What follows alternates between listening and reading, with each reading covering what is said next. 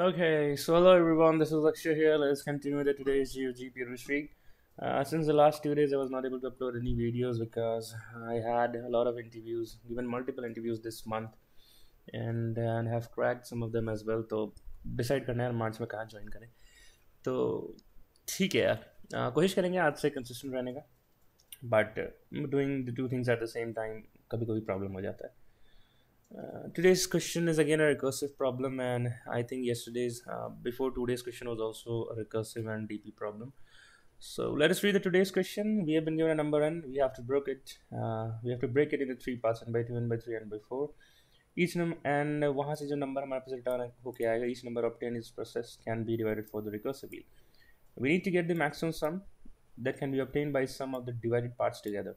There is also one note that it is possible that we do not divide the number at all. ठीक है यार, तो इस note का ये मतलब है कि let's say we have 12, right? So 12 could be divided in three parts, right? So n by 2, that is 12 by 2, 12 by 3, and 12 by 4. So this will give you 6, this will give you 4, and this will give us 3. If we sum it, it is 13, right? So the note says it is possible that we do not divide the number at all, right? मतलब कि हमारा initial number 12 था and after dividing we get 13. तो इन दोनों में maximum जो है हमें वो रिटर्न करना है. अगर डिवीजन के बाद कोई अगर ऐसा केस हो कि डिवीजन करने के बाद लेट्स से ये x था, लेट्स से ये 12 था, राइट? और हमारे पास कुछ लेस देन 12 आ जाए तो डेफिनेटली हम डिवीजन नहीं करेंगे और अपने नंबर को ही लेंगे. सो ये इस नोट का ये मतलब है. But in this case we have 13 here, right? So we will divide it, then we will recursively divide again. So 6 by 2, 6 by 3, and 6 by 4, which will give us as 3, then 1. Wait a second. So it will give us 3, 2, and 1. Similarly, we'll divide 4, and upon division we will get the values as 2, 1, 1. I have written it, I'm just copying pasting it here. So for 3, we'll again 3 by 2, that is 1, 3 by 3, that is 1, 3 by 4, that is 0, right? Now if we see the base cases, now whenever the number is 1 or 0, like the base cases are where we hit the minimum point, right? तो हम यहाँ पे check करेंगे कि 1 को अगर आप divide करने की कोशिश करोगे, right, that is 1 by 3 which will give you 0, 1 by 2 give you 0, 1 by 4 which gives you 0, right? So it is, तो इनका जो डिवीजन करने के बाद जो सम आया वो है 0 और number itself is pointing to 1, तो हमें मैक्सिमम रिटर्न करना है, राइट? तो अगर 1 है तो हमें 1 ही रिटर्न करना है. सिमिलरली अगर 0 है तो उसको भी डिवाइड करने से कुछ नहीं मिलने वाला है, 0 एंड 0 ही मिलेगा, तो उसके लिए 0 रिटर्न करना है. तो बेस केस तो आप ये लिख सकते हो यार कि अगर नंबर इक्वल्स टू 1 है और equals to 0, right, then in that case I will just say return n, right? In rest of the cases, I will make a recursive call. So I will just call function of n by 3, function of n by 2, and function of n by 4. And what is the task? The question was saying that upon division, you get the sum of the branches, right? I need the sum of these three numbers upon division. Like in case of 12, I need the sum of 6, 4, 3, and I need the sum, and I need to compare with the given n, your current n, which you have made the division from. So I will include a plus sign, right? And I will get the maximum out of it.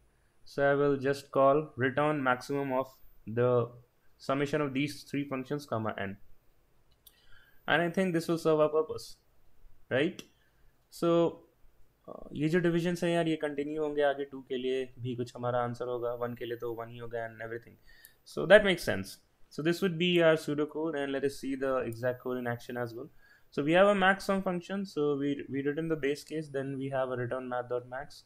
The first parameter is all the three recursive calls in the summation form, and we compare it with the maximum or the current number. That is it. So let us see the code in action now.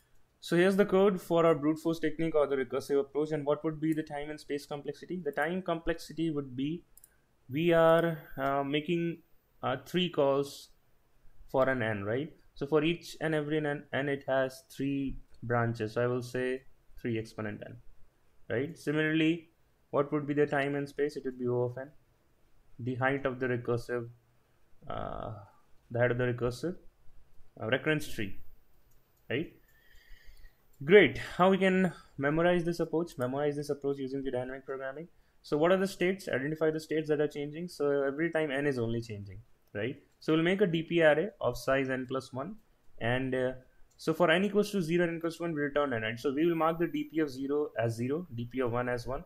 And for rest of the cases, we'll just say dp of I is nothing but dp of I by 2 plus dp of I by 3 plus dp of I by 4, comma, maximum with n, maximum with I, and that is it. Please pause this video, try to code this approach by yourself, and then we can see the exact code in action. So that's the memorization approach, which I just explained to you how to do it. So again, the base cases are there, and we have marked the 0, dp of 0 with 0, dp of 1 with 1, because for n equals to 2, the answer would be 0, and for n equals to 1, answer would be 1. Similarly, for rest of the cases, we have a for loop going from 2 to less than n, and we are just replicating whatever we have done using the recursive function. Instead of n, that has changed to I. And that's it, we are returning the dp of n. That would be it. What would be the time and space complexity? Here we are iterating for n values, right? Just once. So it would be O of n, and O of n as space complexity as well. So that is it for today's question. Till then, keep learning, keep going, bye, and take care. If you like the video solution and problem, do like, share, and subscribe. And let us meet again in the next video. Till then, bye-bye.